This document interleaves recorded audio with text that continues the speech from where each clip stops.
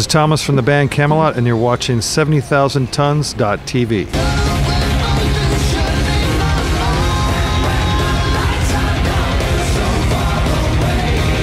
Yeah, that was awesome. I mean, I remember we all met in Miami, and everybody's super excited about doing it, and we were able to do a few excursions, hanging out with friends and fans, you know, at the different bars on the cruise, and, you know, looking at my watch, and all of a sudden it's 6 in the morning, a lot of drinks.